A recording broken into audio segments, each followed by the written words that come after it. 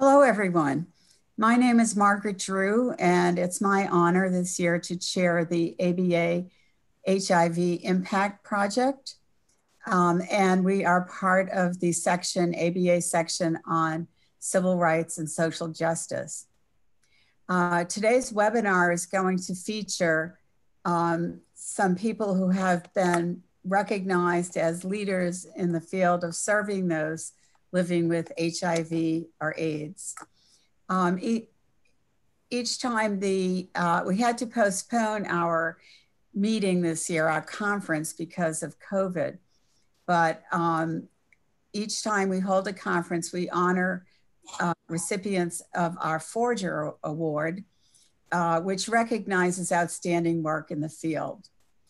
Today, I'm happy to say we have with us the honorees for the Forger Award, and our next conference will be held in New Orleans in October of 2021, where the recipients will formally receive their awards.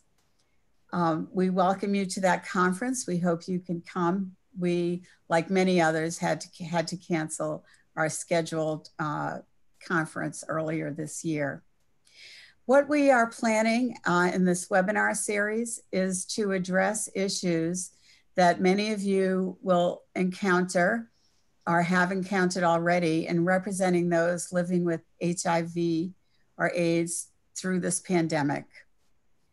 We recognize that as people who are already maybe marginalized in several ways, their lives have become more complex and much more difficult, including access to legal resources given remote access or lack of remote access. So today we're going to have each of our panelists discuss what they have observed in the struggles for those living with HIV since the pandemic began. So our panelists today are Yolanda French-Lawless, and these are our awardees also, Jesse Milan, Scott Schatz, excuse me, Armin Merzian, and William McCall. So I'm going to introduce each of our awardees as they speak. So now it's my honor to introduce Yolanda French-Lawless. Yolanda is the managing attorney of the AIDS Law Project of Pennsylvania, which is a nonprofit public interest law firm representing those living with HIV/AIDS. She's worked there since 1993, and she has obtained thousands of dollars for those living with HIV who were denied benefits from the Social Security Administration. She continues that work, but also she started a project in 1998 to represent immigrants who were living with HIV or AIDS.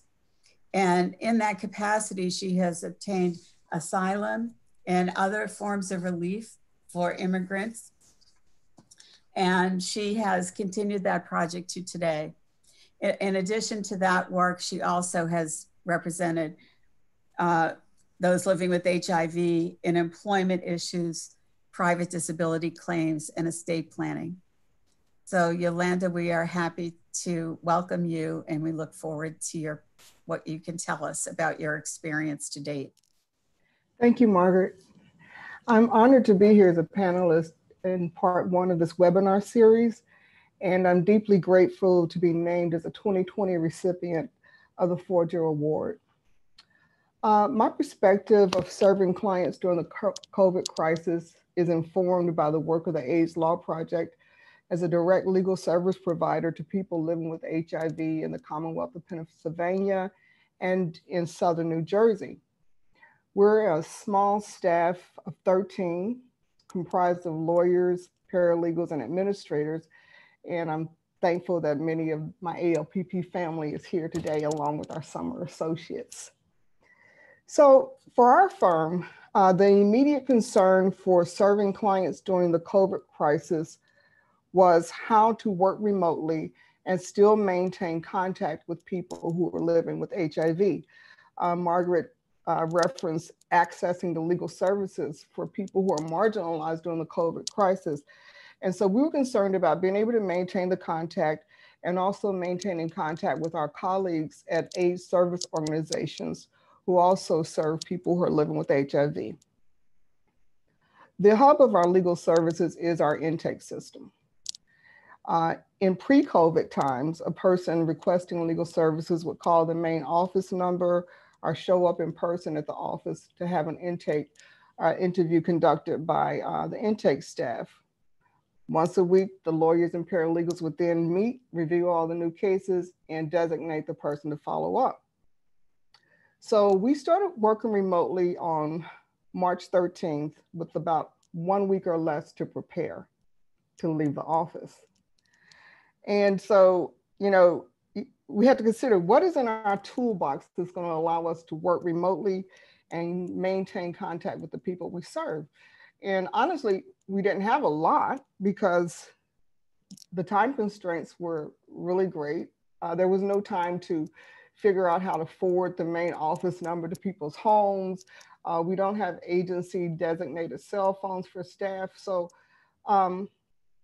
we had to be creative. And fortunately, our deputy managing attorney settled on Google Suite as the option for how to do that. This isn't an advertisement for Google or anything.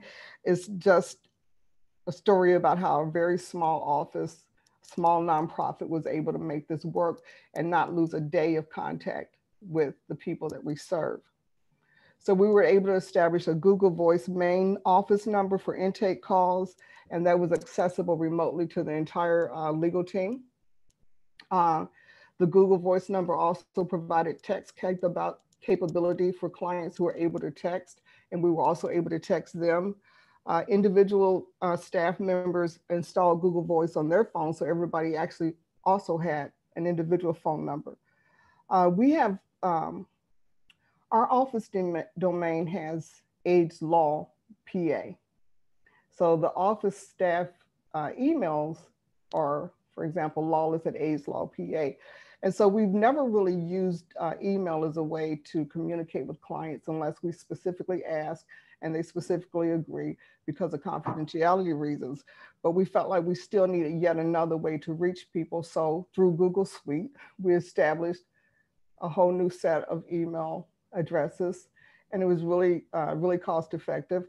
And so we were able to use law projects. So that was another way to communicate with our clients. In addition, we established a web-based intake form. So we just set about trying to utilize any way that we could to maintain the contact with the clients. In addition, our responsibility for maintaining contact with people living with HIV, we also have a responsibility to maintain contact with people who are also serving people living with HIV. So the AIDS service organization, case managers, the social workers who are in the infectious disease practices, we work together collaboratively with our clients. And it was important for us that they were able to reach us and also that they were up to date on this information that was continuously evolving about public benefits, about access to state and federal office buildings, about utilities, about housing. There were just so much information coming out. So one of the things we did was establish a coronavirus bulletin board on our website, and we kept that updated in terms of whether housing court was open, whether the Social Security Administration was functioning, all the things that were happening. We kept that updated so that people knew. And then in addition, we also had a webinar for case managers and social workers so that they had the latest up-to-date information about public benefits, accessibility for their clients. And so that was important because that's an important function of what we do in service to people who live with HIV.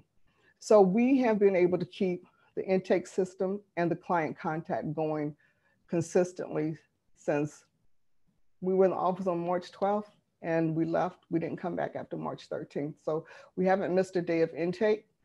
And I think that was the thing that I've been most nervous about. And, you know, the thing that somebody asked, what keeps you up during COVID about clients? And that was one of the things that kept me up, that somebody would fall, uh, you know, through the gaps. And fortunately, that has not happened. So we've been able to reach people, they've been able to reach us, and we've been able to continue to provide services. So that was the intake system. So people did call, and we actually received a lot of very COVID specific concerns from people living with HIV. And our earliest calls that was COVID specific started the week of March 17th. Those calls basically centered around people who were living with HIV or who may have had other underlying medical conditions who were concerned about going to work.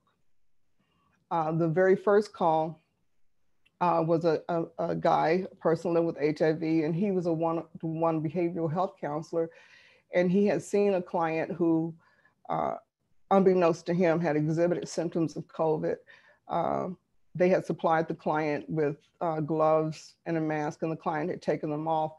And so when he found out about it, he wanted to basically leave work. He just didn't want to work anymore. He was afraid. And so he called us to ask, you know, if he had any legal protections for, you know, his income and or his job security.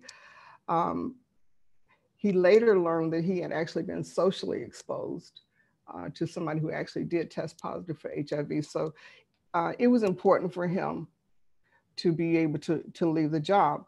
Similarly, we received a call from somebody who wasn't in healthcare. She was an office worker, and her doctor had actually advised her to isolate herself, self-isolate because of her health. She took the step at that time to apply for short-term disability through the employer-provided disability program. And of course, she was denied.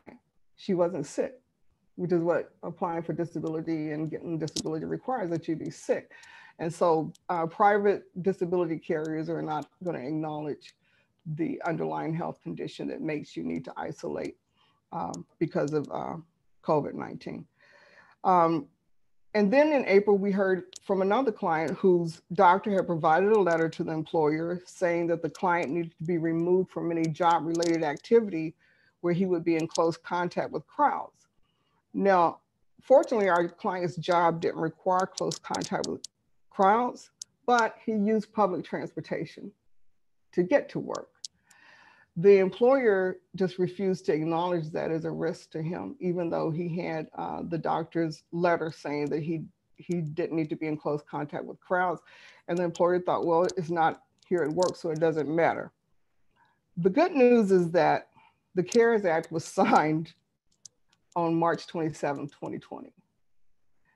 And for the first client who called the week of March 17th, we were trying to work out his issues and always developing some creative strategy to protect him. He also didn't want the employer to know his HIV status. So we were trying to work through that. He also tested positive. So that sort of resolved his issue. He was out of there. But when the CARES Act was signed, we were able to advise our clients of their options under Title II of assistance for American workers, families, and businesses. And that relief was that they were able to receive unemployment compensation based on either having to quit their job or as a direct result of their inability to work because their healthcare provider advised them not to work. So we were able to give them the advice, and that advice included information about traditional unemployment compensation. And the best news of all for many of our clients, who many are not traditional workers. They may be gig workers. They may be people who work off the books, under the table. They may be part-time workers. And so they're not traditional workers, not eligible for traditional unemployment compensation.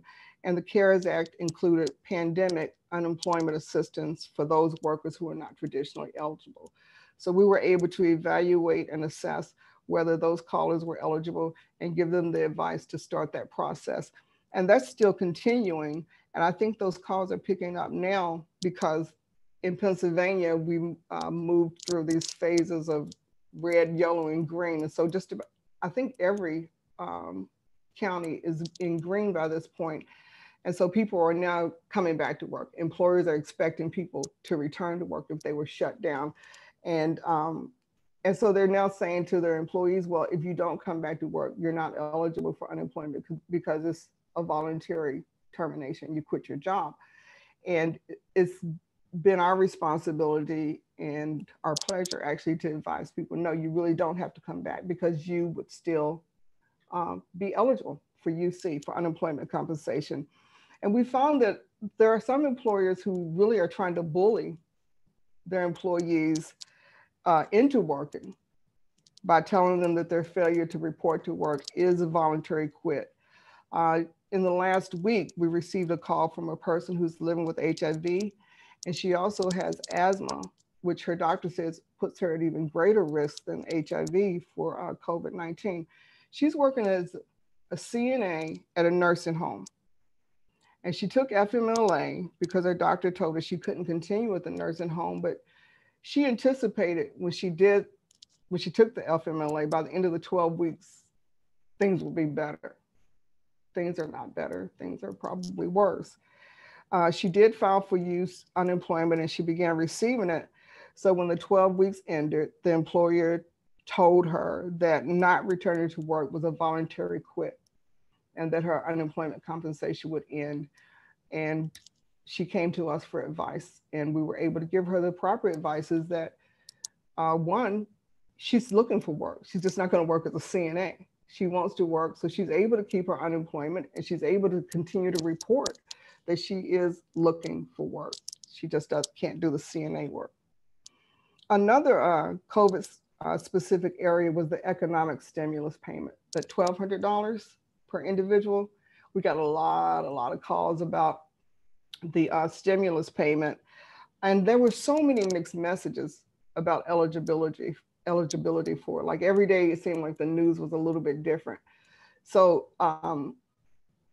for all of these things, in terms of representing clients, it was constantly having to go back to check to see what it is that they had read and what was actually the correct information, and then getting the information to them. So we had the majority of calls were from people who didn't have a Social Security benefit, or they hadn't filed taxes since 2018. So those are the things that put you on the Treasury Department's radar. So one, it was like, are you eligible? Yes, they were eligible, but they had to do something to get the automatic payment. So that was the process of just talking them through how to get the automatic payment, or talking to their case managers about how to get the automatic payment. So there were a lot of calls about that. And another matter was, there was a question of whether or not people who reside in nursing homes, whether that $1,200 belonged to them or not. Of course it belonged to them. And so that was something else that, was a little hard to resolve, because the client and the social worker at the nursing home were convinced that it wasn't his money, but it was his money. One of the practice areas that required us to come up with creative ways to serve our client during COVID crisis is estate documents. Medical powers of attorney and living wills specifically. Clients request those services all the time, but in March, they were a lot more anxious about it.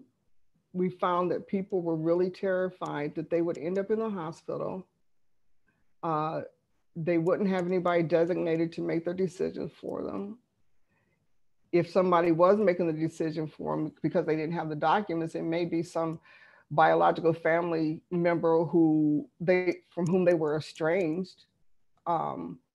So that was really a concern.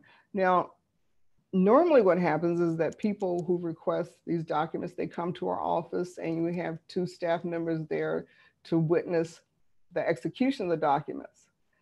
But based on our clients' anxieties about not having these documents in place, we had to adopt a harm reduction model in providing the service. So instead of just saying, we can't do it, we're in the middle of this pandemic, we're not seeing people, it wasn't possible. And for us, it just wasn't right. It wasn't the right thing to do. So we decided harm reduction. So the client would contact us, we would draft the documents, we would email them or first class mail the documents back and forth with the client. Once the documents were finalized, our paralegal, John, who likes to drive a lot, John arranges with the client to actually visit them in their home or at their home. And so the understanding is that when possible, the appointment takes place outdoors. And whether it's indoors or outdoors, the 6 feet distancing is maintained. John has a mask, wears gloves, and has disposable pens, and he takes the same for the clients.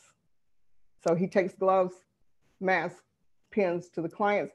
And so we've been able to do that. And it gets really sort of labor intensive to make this happen, but it's all worth it for the clients to relieve their anxiety. So once he gets there, he FaceTimes me. I'm one witness, John is the other witness.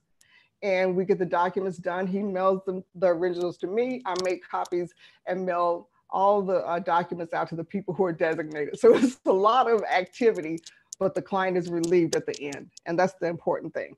And I'm not telling you this because it involves a great legal strategy, because it's not a great legal strategy. I'm just relaying that the state document story is an example of how we have to be willing to find ways to meet the needs of people who are living with HIV during the COVID crisis.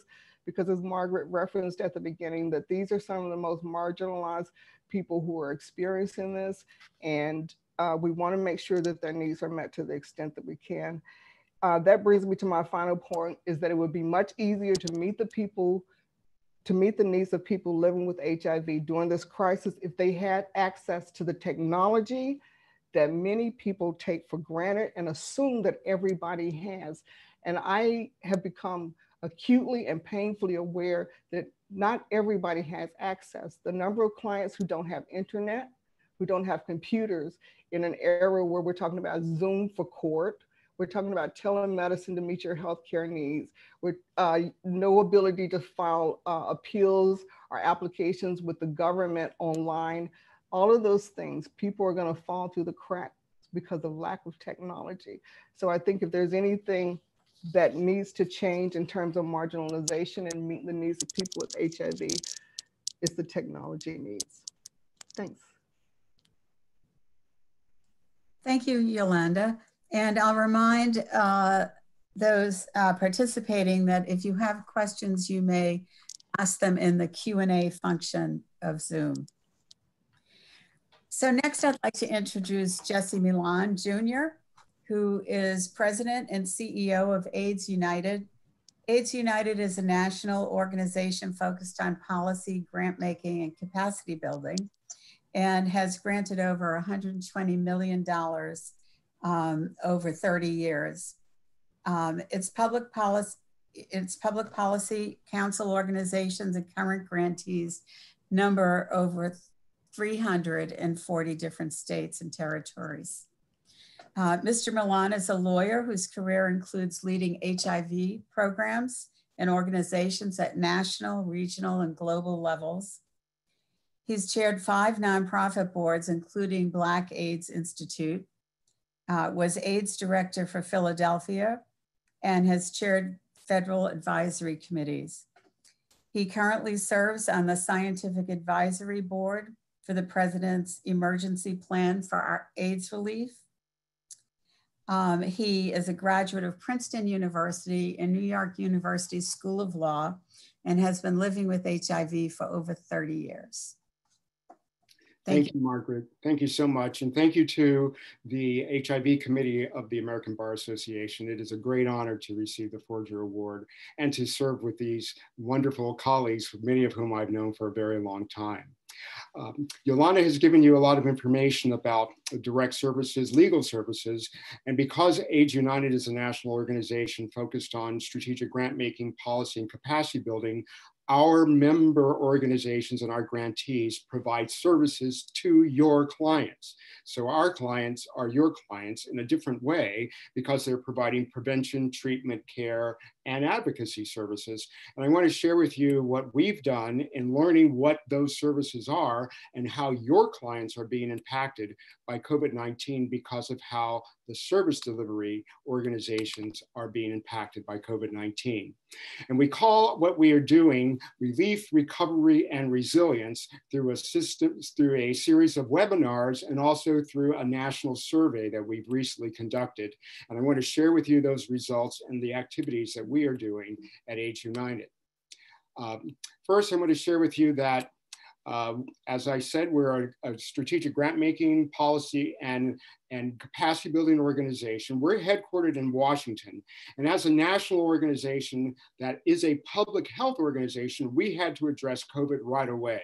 So I want you to know that our office, I made the decision that we would close our entire physical office through the end of this year.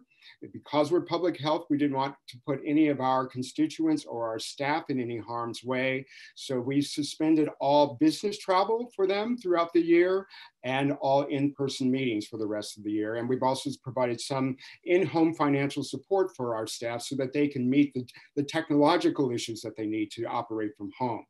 Externally, our grants are being changed. So many of the grant organizations that are in your communities receive funding from us. And we've changed a lot of those grants to general operating support so that they can have the resources they need to operate in this new COVID-19 pandemic world.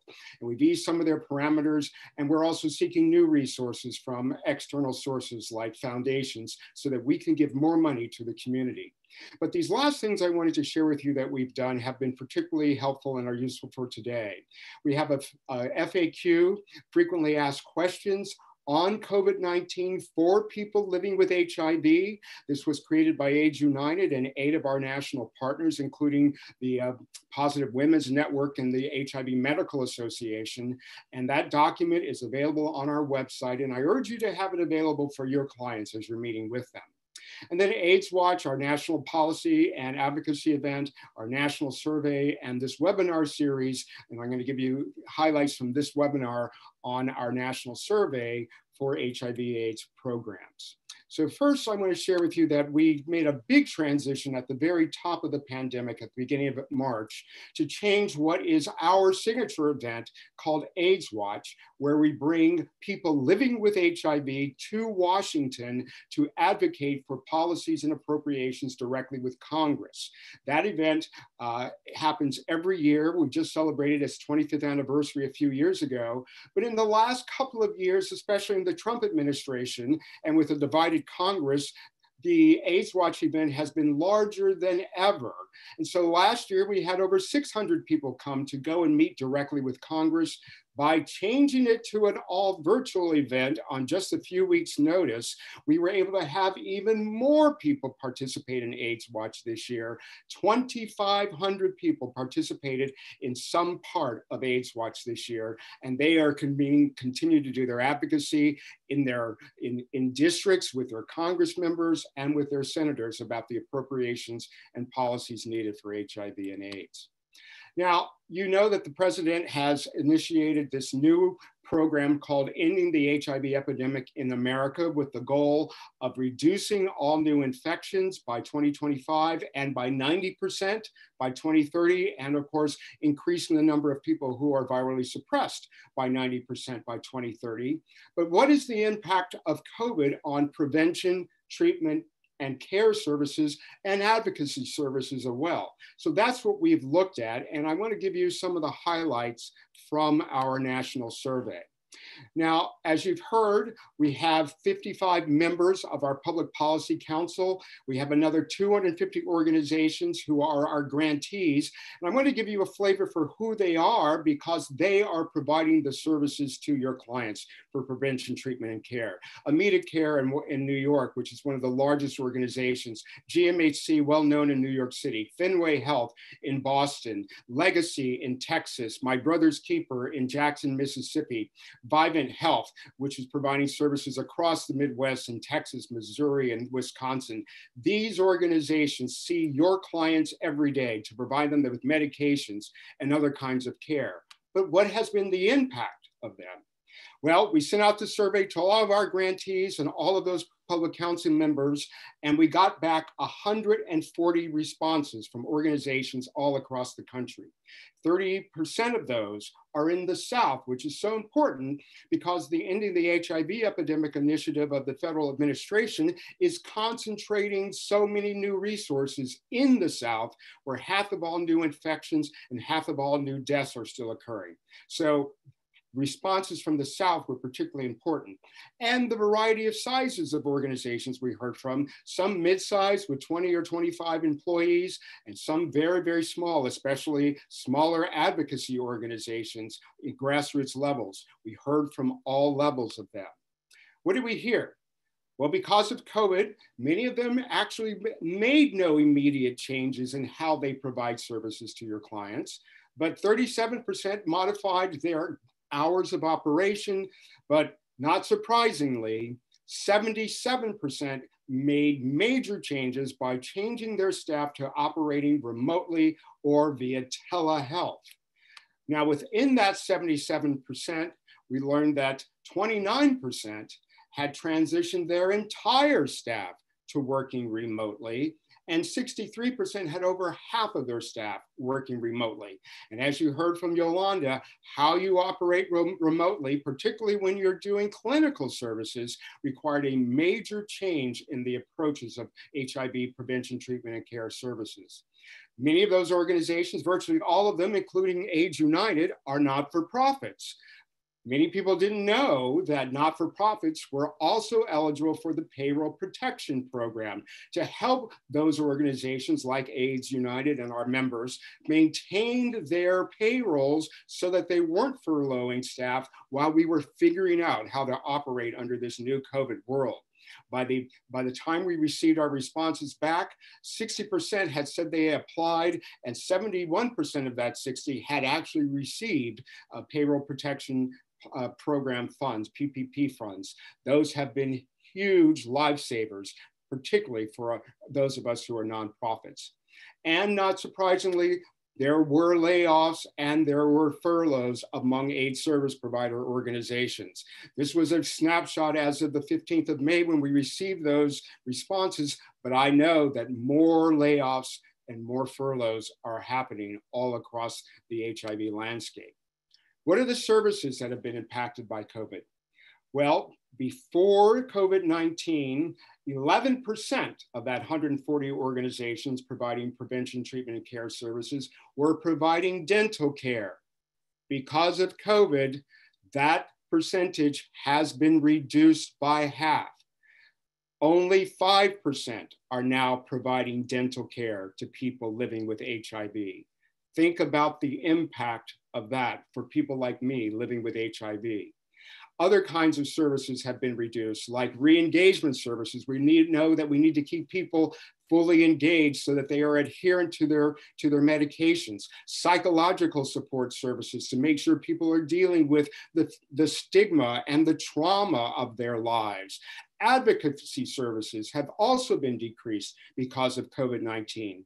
But here where we're hearing increases, an increase in the need for housing, an increase in the need for food services to people living with HIV, and a 100% increase in the requests for services that address insurance and other kinds of benefits, especially health benefits. You can imagine that many clients living with HIV need help on how they apply for unemployment insurance and for COBRA and maintaining their health insurance benefits. So on a client level, we heard from many of our organizations that the number one thing they were hearing from their clients was an increased need for housing support, an increased need for food support, an increased need for rent and utility support. But we're also hearing a lot about an increased need for substance abuse services. We keep hearing episodic information about how substance abuses are increasing, but we're also hearing specifically around SSP, syringe service programs, are having a great deal of difficulty staying in business because of a reduced source of income for providing those services. So, and we know that substance abuse and particularly needle exchange services are so critical to help us turn the tide of this epidemic domestically and globally as well. We have heard, fortunately, that many nonprofit organizations at grassroots level are getting support from their funders by having more flexibility about the funds they're receiving.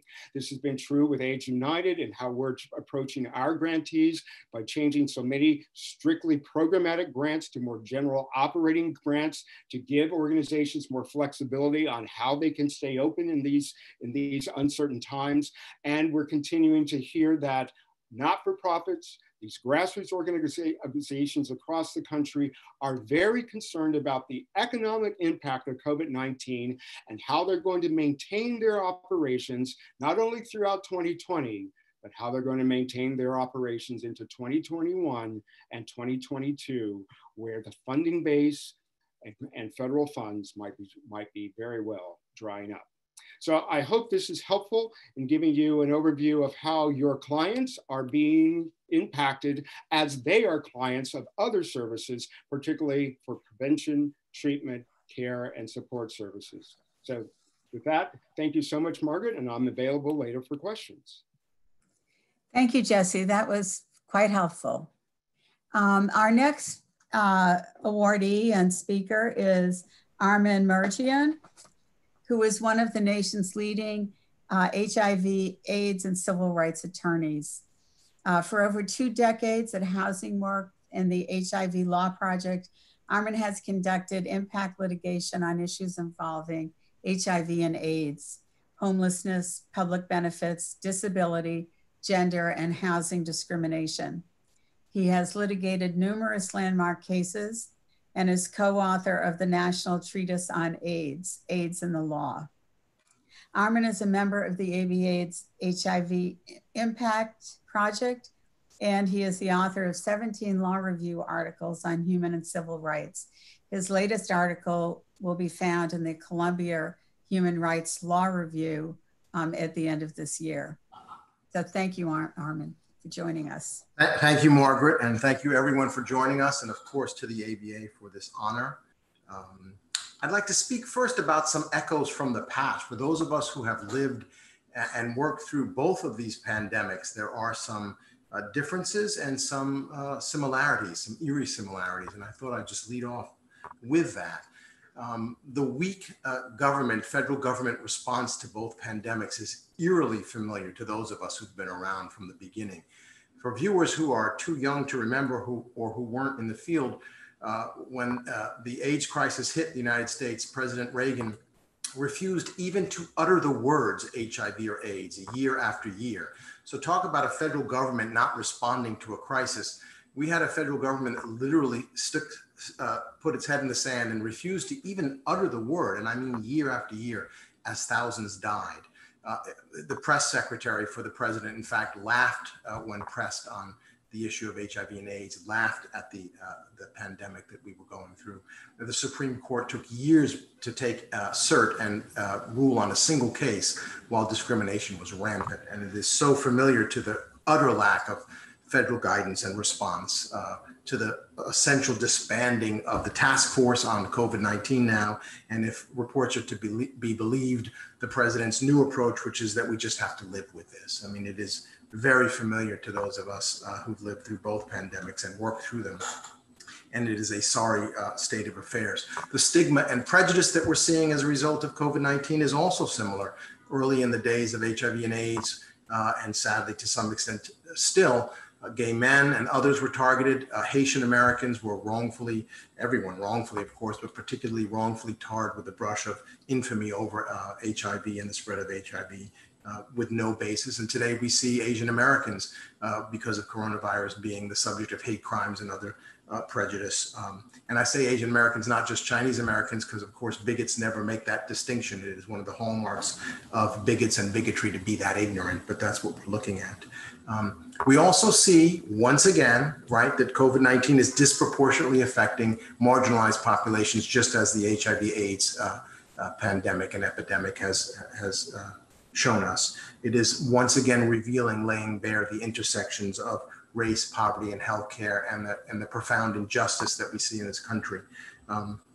Part of the Black Lives Matter movement has to take into account these incredible health disparities, housing, health, so many other things that are tied together and hitting our folks hard.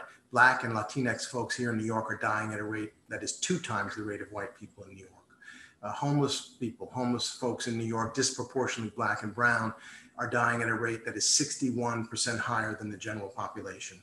And I believe that's undercounted because homeless statistics are always notoriously undercounted. So we are seeing profound differences in the way marginalized folks are being hit by this. There are some differences though. New York, for example, the health department put out a guide on how to have safe sex during the coronavirus. For those of us long timers dealing with HIV and AIDS, the notion year after year that the government or any government would put out some sort of guide on safe sex with regard to HIV and AIDS is just anathema, insane to any of us. So there are some other positive changes there. Of course, many rightfully suspect that the fact that local governments are now stepping up and doing something different and more timely and more vigorously is as a result of the fact that coronavirus strikes everyone and not just marginalized populations. That is a sad truth that I think we are wrestling with. But whatever the case, there is a more robust government response, at least at the local and state level in many states and localities. And I think that our community has to take some credit for that. HIV advocates, whether in litigation, whether lawyers, community-based and other folks, have demanded changes, and those changes are redounding to the benefit of everyone, including our populations now. In 1997 in New York, for example, we were able to pass a law that guaranteed medically appropriate housing for folks who are homeless and living with HIV. And that included an individual room so that quarantining, self-quarantining, isolation is possible in one's own room as opposed to congregate or shared housing. And so well preceding this virus, we already had in place that protection. And then through litigation, we sued the Giuliani administration to make sure our folks got that on the same day, because they were sending people out into snowbanks overnight without housing them. And we were able to sue the Giuliani administration to make sure that that housing was minimally habitable, that it was accessible and safe. And so it is a success story that our community has brought about. And New York has taken a page from our community and set up COVID hotel shelters for the general homeless population, not just those living with HIV and AIDS. And that's an echo of the past with our community. It is a way in which we have forged a trail. Because of course in New York, like so many municipalities, these hotels are not being used. It's an absolute injustice that homeless people are suffering from COVID and dying in the shadow of these lovely hotels that are completely not being used. But New York has done something about it. And Housing Works, I'm proud to say, is running a shelter for folks who are homeless and living with COVID, and not merely to provide a place to stay, but wraparound services, psychosocial case management, food services, medical services, and other things all tied in, which is what our folks need. So there are some important differences and there are some strides forward. I don't want to be all gloom and doom. With regard to the struggles that people living with HIV and AIDS are facing in particular here, my colleagues have talked about some of those struggles, so I won't dwell on them. Technology is a tremendous problem. Our folks rightfully fear or cannot attend in-person conferences, so we rely on technology, but we're talking about indigent, homeless and formerly homeless folks, low-income folks, and as Ms. Lawless pointed out, a huge percentage of them do not have either the technology or the know-how and the experience using that technology to make it work. So it's a profound challenge, and we find ourselves relying on snail mail back to the old days to get things signed and done.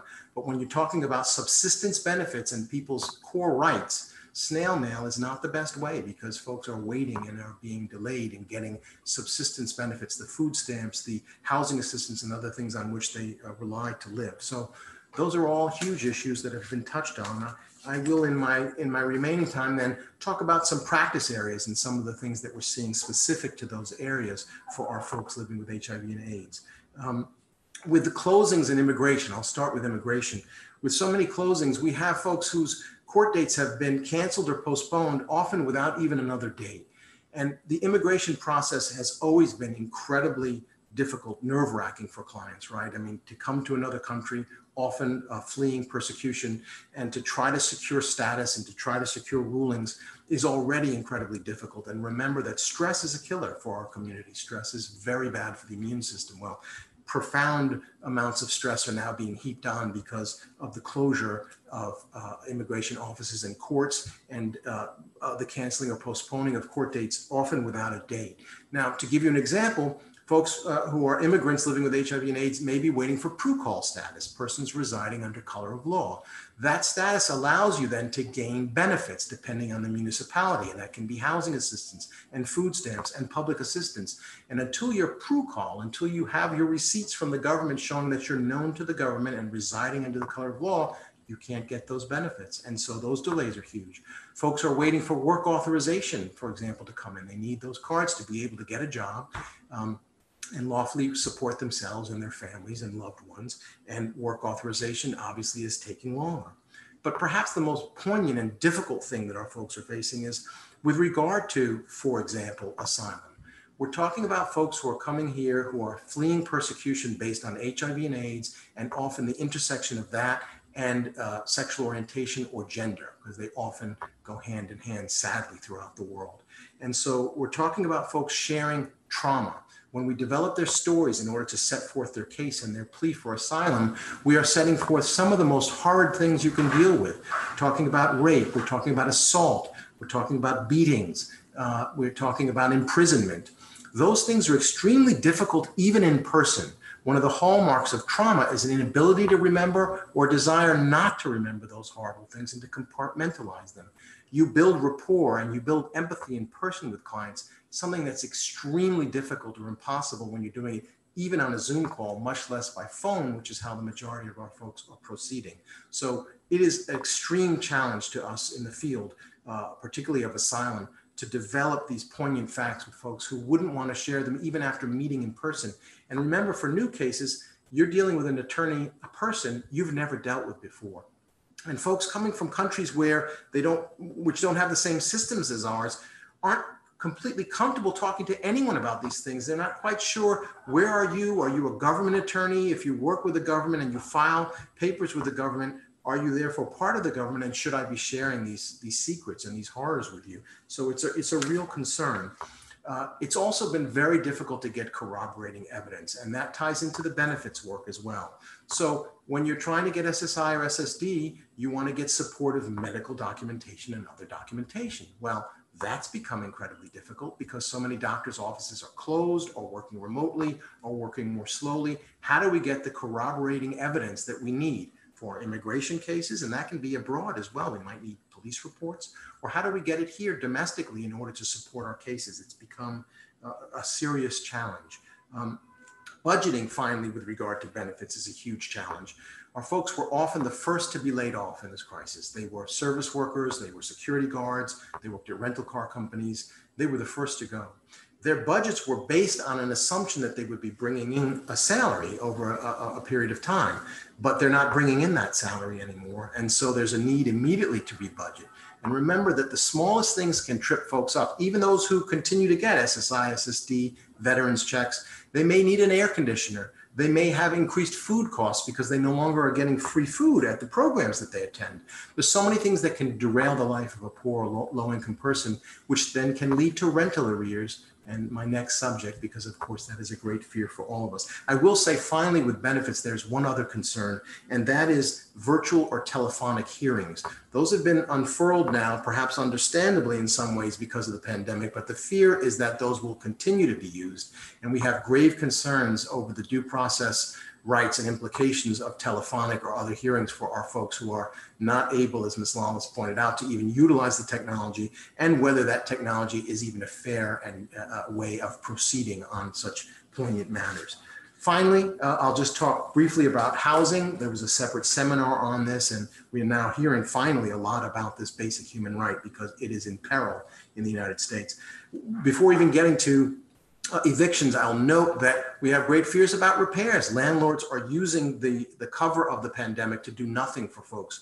And for folks living with HIV and AIDS, some of these housing circumstances are a matter of life and death and threaten the safety of folks, as they do for anyone, but often particularly are folks who are living not only with HIV and AIDS, but with comorbidities that make it difficult to live in these circumstances. But folks who again, who are wrestling to pay their share of the rent, we fear will face a tsunami of non-pays, of evictions that are coming down the line. And so there is a tremendous need for a bailout with regard to living space. We say in the HIV/AIDS community that housing is healthcare. It is a means of staying alive, and you cannot, without a stable home, follow your medication regimen and fight this illness. And it is a huge fear that we have in our community that many are going to be thrown out onto the street. If we can bail out the auto industries, as I've said in other forums, the insurance companies, the automakers, then we can bail out poor and low income folks whose very life and livelihood depends upon having a stable home. And I hope finally that that can be done in a way that's negotiated so that landlords who have enjoyed inflated rents due to gentrification and other measures and phenomena that we've seen do not simply get a windfall, but that it's negotiated, but in such a way as to preserve homes. So those are just some of the practice areas that we're seeing major challenges in for our community. And I thank you for your time. Thank you, Armin. And we look forward to hearing from you in another webinar devoted to housing issues. Our next awardee is Scott Schotz of Lambda Legal. Scott lives openly with HIV and is counsel and HIV project director at Lambda Legal. Scott litigates high impact cases involving discriminatory actions based on a person's HIV status and authors amicus briefs, friend of the court briefs on issues of import to people living with HIV. His policy portfolio includes HIV criminalization and the blood donation ban, and he served on the Presidential Advisory Council on HIV/AIDS from 2014 to 2017. Thank you for joining us, Scott. Thank you so much, Margaret. Thank you for having me, and like the other awardees, thank you so much for honoring me with the Forger Award. It is a lovely thing to be recognized in that way. Thank you. So I want to talk a little bit today about some of the messaging that went out around COVID at the very beginning, and some of the potential harms that did or could have and still could arise out of less than subtle messaging. And Armin referred to seeing the publication from the New York City Department of Public Health around safe sex and how great it was to see safe sex in the age of COVID talked about in such a sex positive way. That's what I think really made it different than what we saw in earlier times around HIV. And I'm very sensitive to the ways in which public health messaging in the past has sometimes created the very fear and stigma that we then see people living with HIV experience. And so when the news first started breaking on COVID, and we saw, there were public health messages going out about who was at highest risk and who was most vulnerable.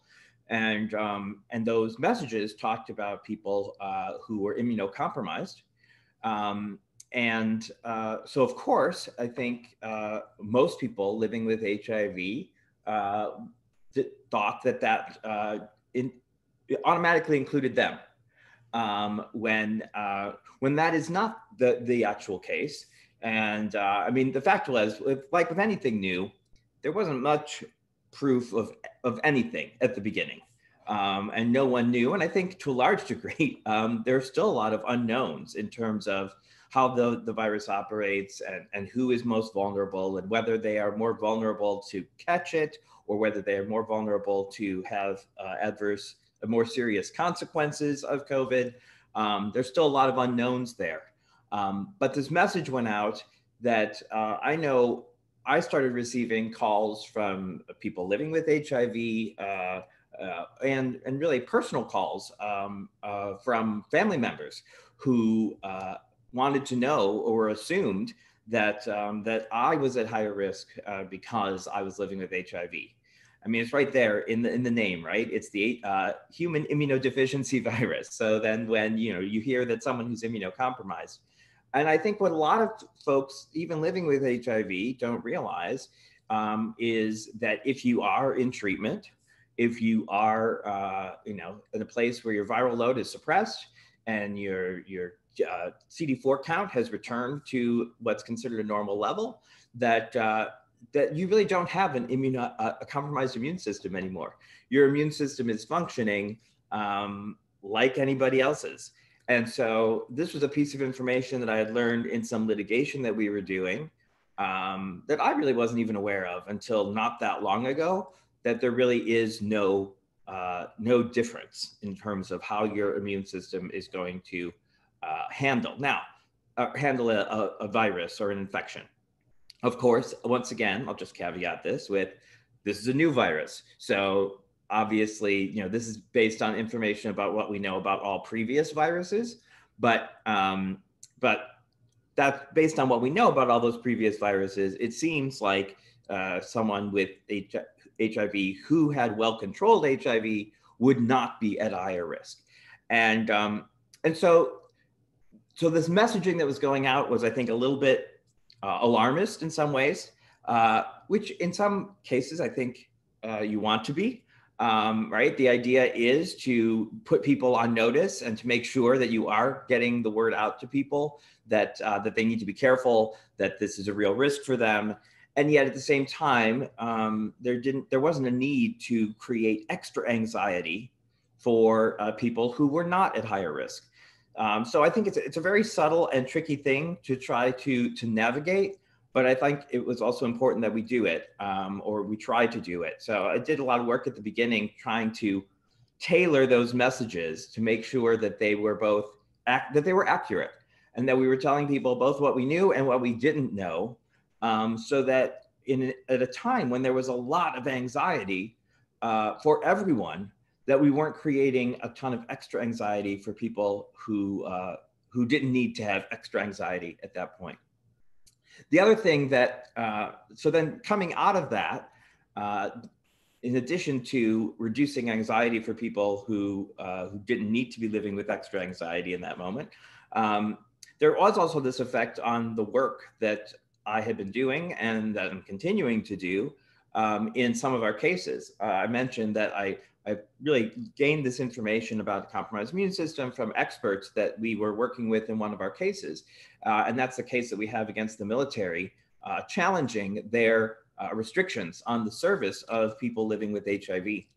And one of the things that the military has been relying upon in defending this case is their notion that people living with HIV, even those who have well-controlled HIV, have a compromised immune system, and that they can't go out into a deployment situation because they have a compromised immune system.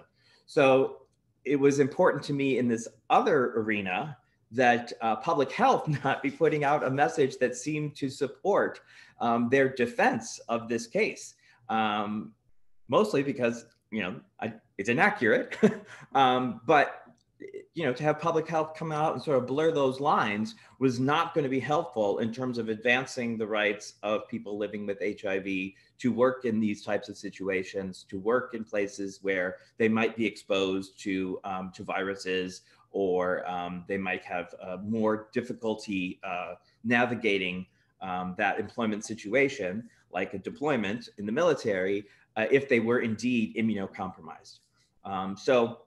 So that was the second piece. But then finally, the third piece, and this came up a little bit later, but I think is in some ways the most important, is what is what started to happen around the possibility of rationing of care.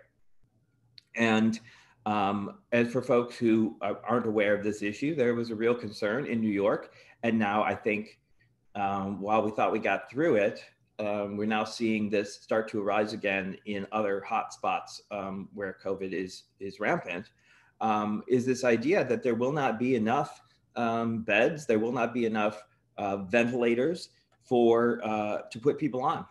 And then there started to arise a question of who gets the ventilators. If we get to a place where we're running out of ventilators and you have more than one person who needs that ventilator that is now available, how do healthcare providers decide who is going to receive that ventilator? And so this is another place where the misperception that a person living with HIV has less of a chance of success in overcoming the COVID and surviving or having a good outcome based on their HIV status, that could result in them being deprioritized on the list of those who would get that ventilator. So we became very alarmed about this. And, we thought at first, this would be happening all across the country because of what we saw was happening in New York. And then to respond to this, we really worked with the disability rights advocates community who have a similar concern for people with disabilities, that there's a perception of a lesser quality of life, or sometimes that their condition would make them more susceptible to a more severe outcome. And so they were working hard to ensure that disabilities would not impact that decision. We kind of jumped onto their bandwagon. And then I've got to work with the AIDS Institute. We put together a couple of documents. One was to assist advocates in various states, because really these are statewide guidelines that are put out, helping to inform healthcare providers and their decisions around rationing of care. And so we have a document that is to assist in a template for advocating with a state government to ensure that there's non-discriminatory guidelines put in place that protect the rights of people with disabilities, including HIV. And then we also put together a Know Your Rights for people who are living with HIV so that they are aware of this issue, particularly if they're living in a place where rationing of care is starting to happen. It's important that before they might end up in a situation where a decision like that was being made, possibly without even their real knowledge, that they go into that situation, possibly being hospitalized with COVID, recognizing what their rights are and how they might ensure that their rights are enforced, and that there's somebody who's going to stand up for their rights and stand up for them in those situations. So both those documents are available on the Lambda Legal website. And I can share those resources if there's a way for us to put that out to folks who are listening to this right now. I do think, again, because we now are seeing places where COVID is on the rise, Arizona, Texas, Florida, et cetera, California again, that it will be important for folks to have, to get these guidelines in place in their state. So for advocates potentially to make sure that their state has good guidelines, and then for people living with HIV in those places where rationing may take place in the future to learn about this issue and recognize and know their rights, because it really is could be a matter of life and death for them. So with that, I'll close and hand it back to Margaret. Thank you so much. Thank you, Scott. So our next speaker is Bill McCall, and he's also one of our awardees.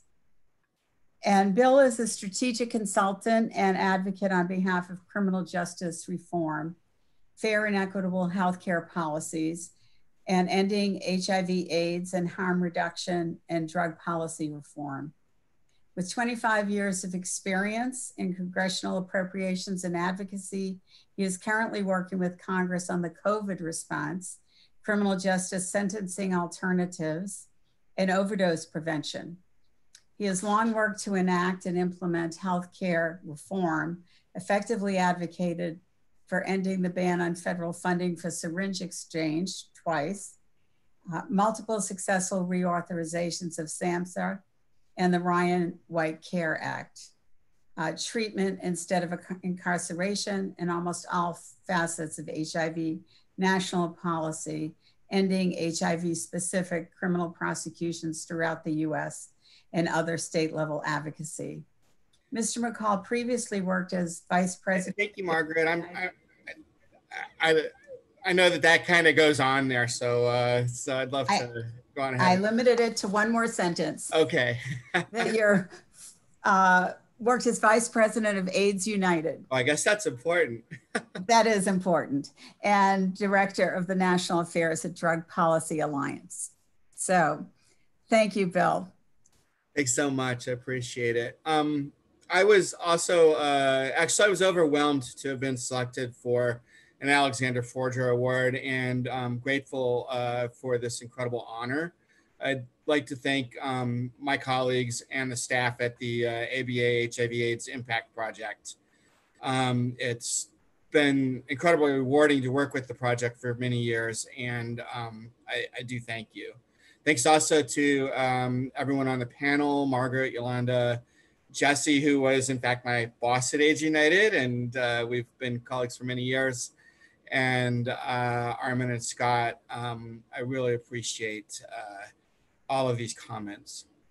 So in some ways, my work has changed incredibly in just the last few months, in part because of COVID, but I also made a rather interesting career change in January, having decided to leave my home of the last 16 years at AIDS United and going into the private sector as a consultant.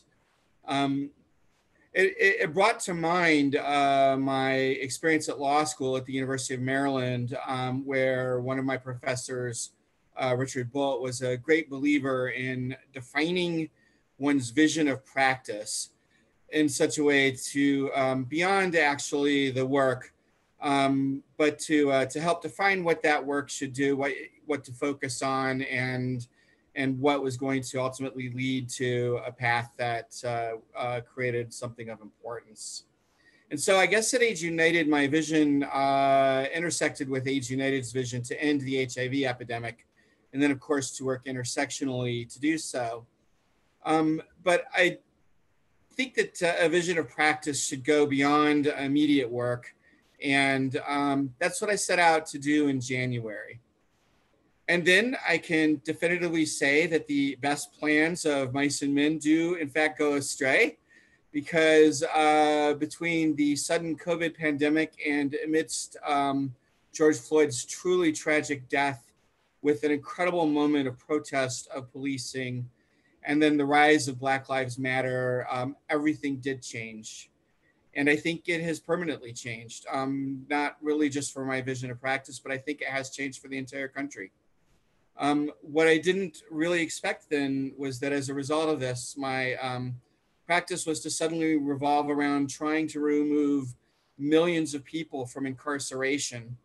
And at the same time that I was going to get drawn into a focus on, of all things, Medicaid. So one of the things that did become true is that that I began to work with a coalition of criminal justice organizers at the Justice Roundtable. I was a founding member of that coalition over 20 years ago, and I kind of came back into my roots there. Sadly, it became absolutely imperative to take as many people from prison and move them back into the community as possible.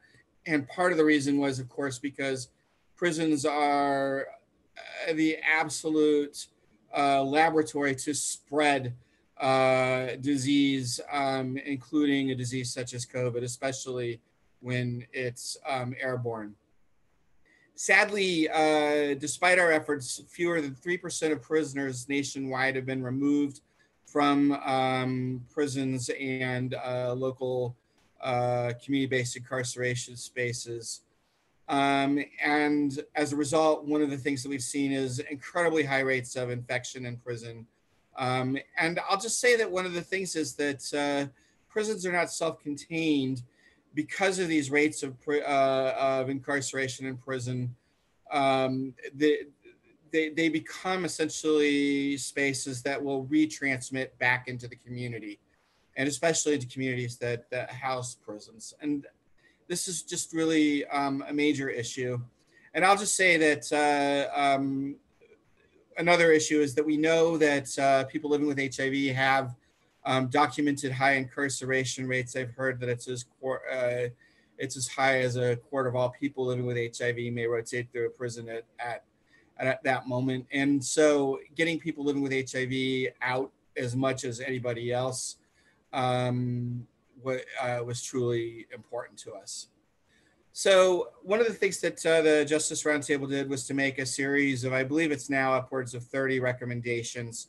And actually, Ali, maybe we could also share those recommendations. I'll send them to you after the broadcast. But I found myself working specifically around some issues that were very specific to Medicaid. And in particular that one of the things that goes on is that there is a provision within the Social Security Act that's commonly referred to as the inmate exclusion, which prohibits the use of Medicaid funding and other federal funds for medical care to quote unquote inmates of a public institution. This applies not only to people who are incarcerated after being judged guilty, but also to those who have not been convicted of a crime. So in addition to the millions of people living in prison who have been convicted, there are nearly 550,000 people who are incarcerated in a pretrial detention. So our goal was to move as many of those folks as possible. And so our first recommendation was frankly just to eliminate that inmate exclusion, which by the way, for those of you who work in Medicaid and substance abuse treatment, the inmate exclusion provision also applies to inmates of other facilities. And that's one of the reasons that Medicaid doesn't really apply to or hasn't applied to substance abuse treatment in person or overnight mental health facilities. We also sought to release prison by trying to provide incentives to raise the federal medical assistance percentage for FMAP. So we were trying to essentially bribe governors to do this. I will say that the Congress declined us on that point. But I'm going to come back to the Medicaid. We finally also accepted a provision that's now called the Medicaid Reentry Act to start Medicaid benefits for eligible individuals 30 days prior to the release of custody, meaning that we essentially created an exception to the inmate exclusion provision. And I will just let you know that we've had a little bit of success in that arena. We haven't gotten there yet. In the work that I do, many of you know that I do work around public policy, working a lot with members of Congress, basically doing advocacy and a little bit of lobbying.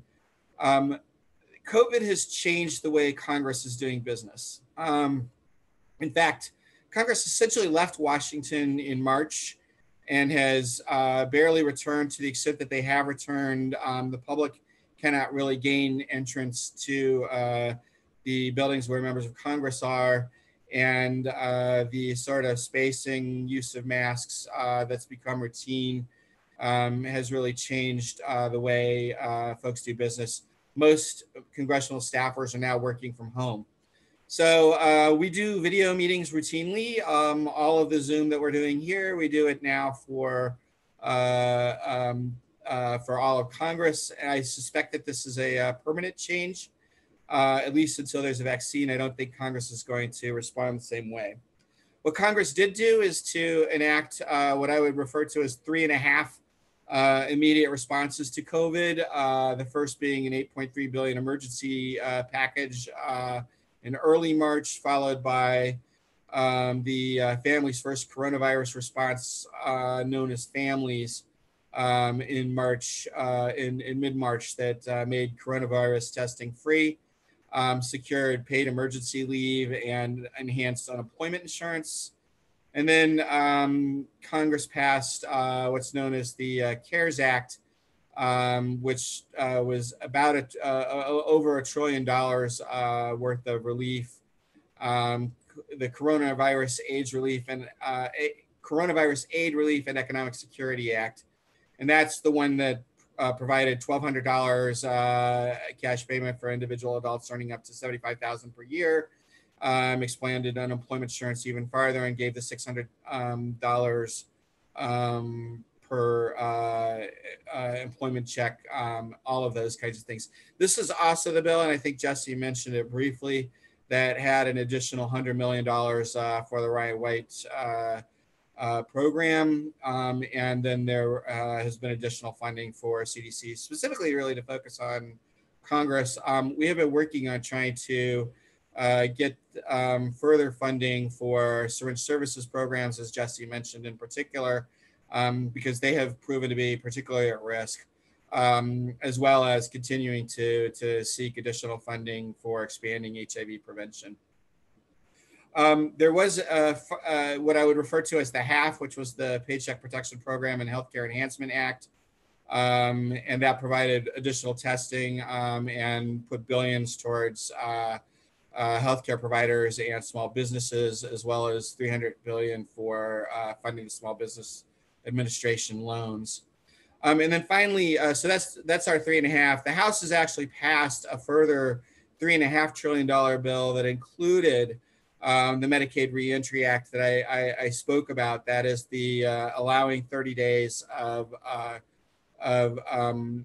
person living in incarceration to access Medicaid before they move back into the community. And of course, that would, I think, be incredibly helpful in ensuring that there's a smooth transition, not just for people who are basically at risk for COVID, but really for as many people as we can get moved back into the community. That bill, by the way, is going to be it's already introduced into the House, but will be introduced as a standalone bill. We expect in the Senate one of these days. So I'm just going to make a few quick observations before I stop. I will just say, by the way, that further change is coming. We already know that appropriations is resuming its normal course. So we're all working on appropriations, including on HIV appropriations. And then with the election in the background, I think this is really the space where that's going to become a focus throughout the fall. One quick observation basically is just that one of the things that I've become aware of, especially having focused a lot on the criminal justice response, is that the resources flowing into advocacy and the focus on advocacy in HIV is actually greater than that, even surrounding that of the trying to change the criminal justice system. There just is not that sort of outlay from private organizations that go towards the criminal justice system. Even with, I think, the advent of Black Lives Matter, perhaps that's going to change, but it's something that I've just realized. And so as a result, it's much more organized around grassroots work. And so what I think that the issue around Black Lives Matter has taught us and the protest is that we have to let people on the ground lead.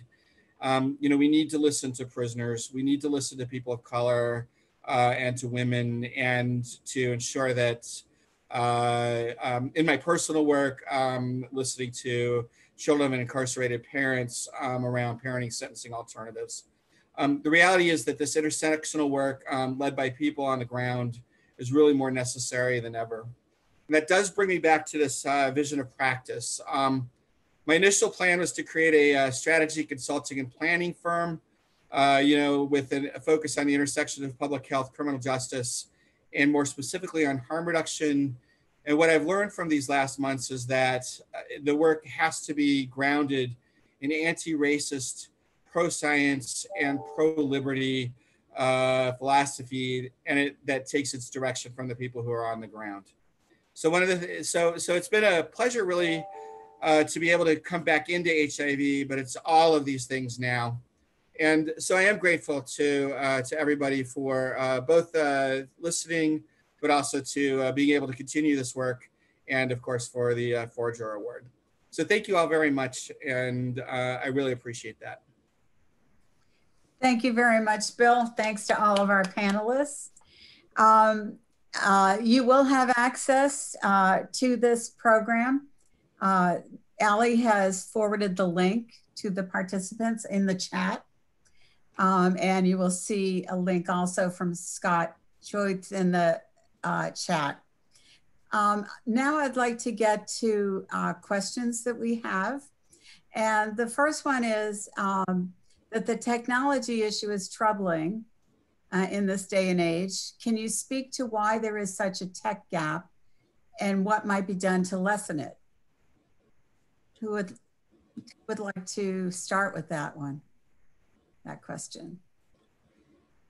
Well, I took a stab at it in the Q&A actually, and what I said is that I think there's an issue where, you know, HIV in a lot of ways, the advocates for HIV have really been able to take up a number of different issues and to say all of these things are healthcare. So it's housing, as Armin mentioned earlier, it's food, it's linguistics, it's the ability to have a car, it's even to be able to travel to a safer clinic perhaps that is in somebody's town.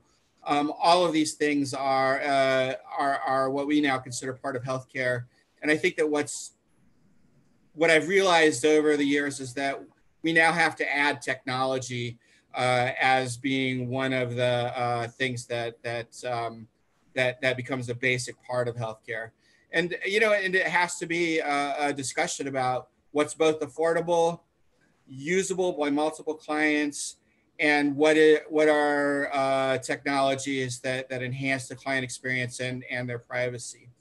So I think part of it is we maybe need to reconceive once again, and led by the HIV community that's good at this stuff, to think about what is it that that technology is healthcare. Thank you, Bill. In Philadelphia, the Ryan White HIV Planning Council is starting to consider that because they've now realized the serious gap in the tech field for the telemedicine. So people are still not getting to see their doctor. So yesterday, the Planning Council met, and that was one of the agenda items, is about technology for people living with HIV. So it's definitely going to be considered part of healthcare to be able to have the tech. Thanks, Melinda. I'll just weigh in on the, Scott? Yeah. So I'll say quickly that yes, I think that we need to be a part of the leadership on this and framing it as healthcare, but also to be a part of a broader coalition that can frame it as also education and, you know, access to other services. So this technology piece is not just healthcare. Obviously, we're learning now about the other gaps that are created when we rely upon technology in things like education, et cetera. Thank you. Armin? I was just going to add that it's a real simple one in my community. It's poverty. Why do folks not have technology? They're broke. There's a reason why folks not only don't have the technology, but often can't maintain the technology. For those of us who work with indigent clients or have done so for a long time, everyone knows the routine of trying to figure out what number to call because that phone isn't working anymore. That client doesn't have a phone anymore. You've got to call and you've got to get releases to be able to talk because of HIPAA and HIV to the friend, to the mom, to someone who has the phone that client is now utilizing because she can't afford to pay her phone bill. So it goes much deeper. It has to do with being able to afford the technology itself and then being able to maintain your phone bill, your Wi-Fi, your cable bill. Other things that our folks that we may take for granted, but in our community that are very hard to come by. I have very few clients who are indigent who have consistently had phone service and computer or internet service. The percentage of all of those things, if they even have the technology being steadily maintained, is very small. It's a question of justice and poverty. And of course, now most libraries are closed, so that's not available either. So, okay, Jesse, did you have the same problem, because so many of our staff who are now working remotely are facing the very same problem. They've got technological issues in their homes that they never expected they would have before. And one of the reasons why the Paycheck Protection Program is so helpful is because it is giving additional resources to help us transition to the long haul of virtual operations for our service delivery programs. Thank you.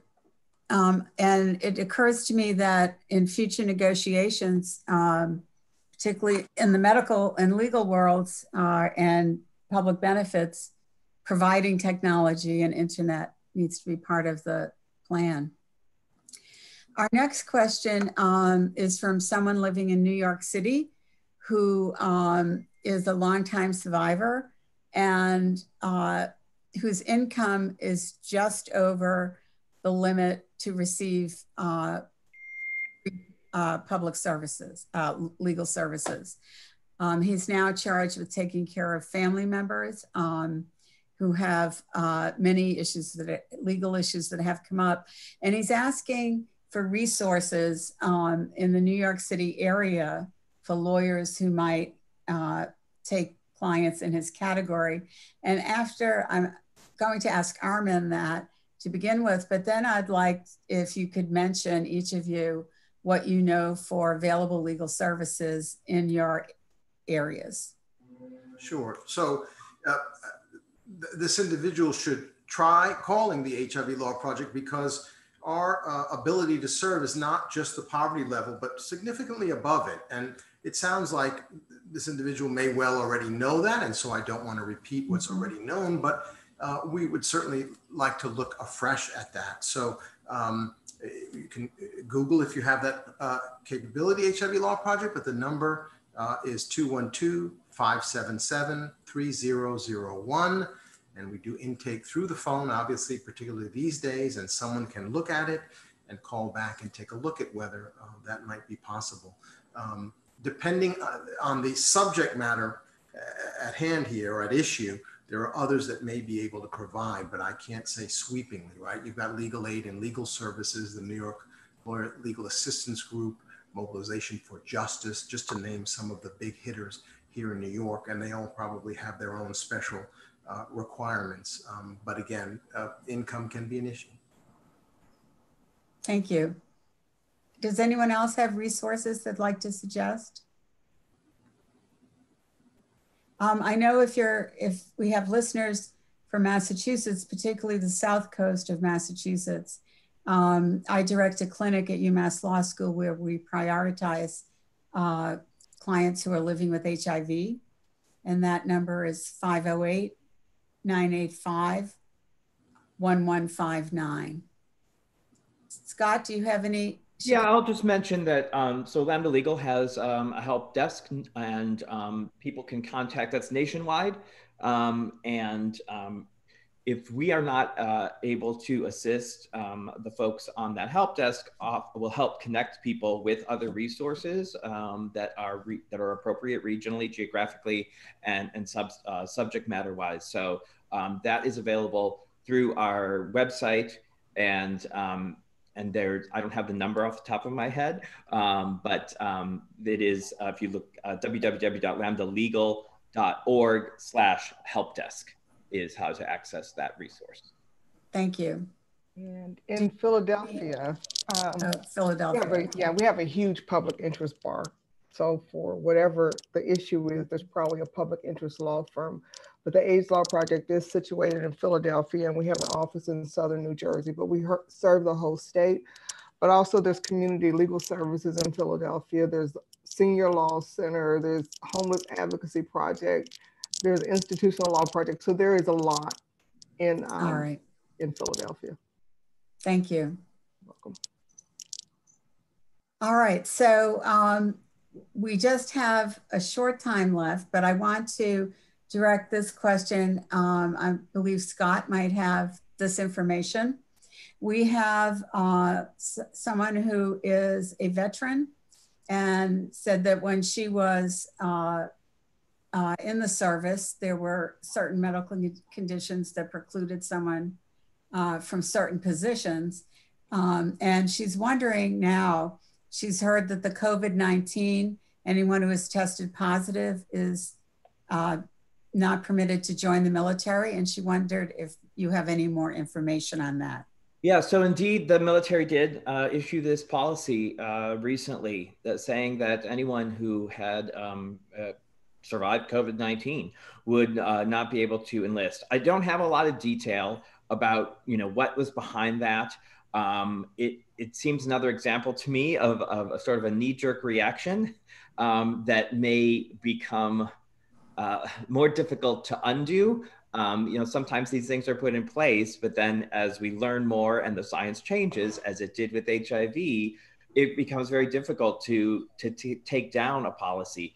I'm hoping that that this is just something that they put in place, recognizing that there's so much we don't know about COVID-19 and its long-term effects on a person, and that for right now they want to be cautious, but that they will re-examine this as we move forward. Who knows? We might be fighting them on this, 5 years from now. But and then I saw that the questioner asked also about other conditions like asthma and things like that affect a person's ability to deploy. And indeed, it's one of the tricky things about our litigation is that there are a whole list of things that the military has in place that prevent a person from joining the health conditions or possibly deploying.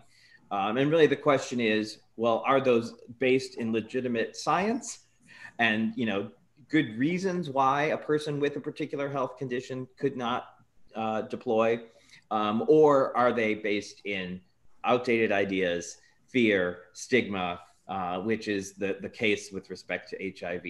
So those have to be sort of addressed on a case-by-case basis. We're not trying to take down all of their medical requirements for the military. That's not our goal at all. Rather, to get rid of the ones that are no longer based in science or reason. So, thank you. Yeah. Well, I see our time is up. I want to thank all of our panelists. You provided some wonderful information, and we appreciate it so much. To our audience, I want to say if you asked a question that was not answered, we will do our best to answer and respond to you. Also, we hope you will join us each month. Starting in August, our monthly webinars will be held the first Tuesday of the month. So we look forward to your joining us then, and thank you to the ABA, and again, congratulations to our awardees. Thank you. Thank you. Appreciate it. Take care, everybody. Be safe.